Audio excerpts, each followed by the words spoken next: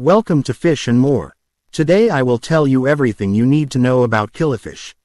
But before we proceed, do subscribe and like as well as share this video, which will support me and help my channel grow. Killifish is the common name used for any fish in the order Cyprinodontiformes toothcarps. These little torpedo-shaped fish are well known for their vibrant and diverse colors. Altogether, killifish encompass 14 different fish families and over 1,000 different species.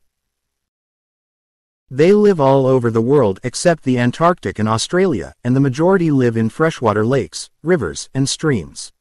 In fact, it is thought that their common name comes from the Dutch word, kil, which means small stream. Killies are an easy fish to care for. They will need a varied diet and stable water parameters. This hardy fish does not require any special care needs in order to live a long and happy life. Your main task will be to keep their aquarium clean.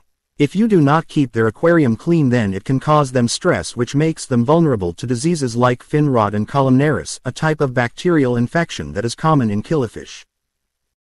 While simple treatments for these diseases exist, prevention is better than cure. To prevent the introduction of diseases, you should keep track of anything new you introduce in your tank as well as the food you feed your fish. You cannot overstate how crucial it is to quarantine new plants or fish, since they tend to be the main causes of new diseases. Diet. In the wild, killifish are predators and prey on small insects, worms and crustaceans. They have wide mouths for their body size, so they can eat foods that other similar-sized species cannot. Unfortunately, they are not well suited to heavily processed foods like flakes or pellets. Instead, they should be fed live and frozen foods. Just remember that some species have different dietary preferences, so you should keep track of their special requirements.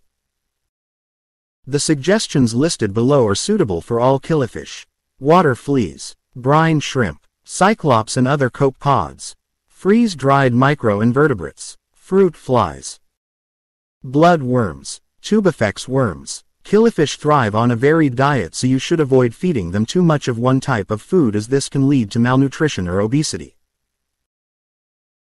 You should also make sure that you feed the correct size meal to your particular species.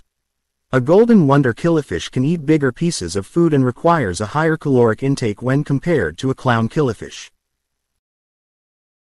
As for feeding times, they have high metabolisms, so they should be fed in small meals throughout the day. Annuals should be fed more than non-annuals to support their growth and reproduction. It is best to avoid large single meals to prevent possible complications from feeding. Behavior. Killifish tend to inhabit the top level of the water column.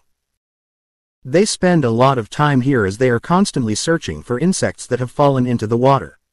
They also tend to be quite active, especially so during feeding time. When kept in a school, you will see a wide range of schooling activities, including swimming and feeding.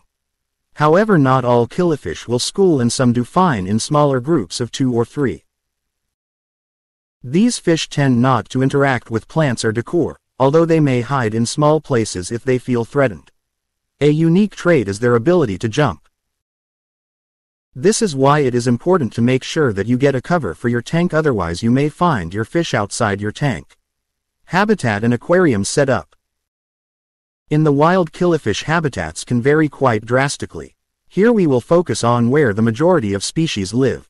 Most killifish live in swampy, low-flow streams or lakes that are shaded by either foliage from above or floating plants. Because of this, these bodies of water tend to be cooler and have low light levels. The water tends to be soft and slightly acidic due to the vegetation that surrounds their habitat. A lot of steps must be taken to replicate these water conditions. Aquarium conditions. First of all, you will need to use soft water without lots of minerals. If soft water is not available, then you might have to resort to reverse osmosis water. This is water that is purified of minerals. Rainwater can also be a valid substitute, but you have the risk of contamination. However, if you are able to collect it safely, then feel free to use it if you feel comfortable.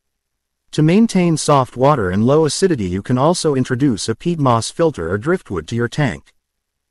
That's all for Killifish Care Guide. Thank you.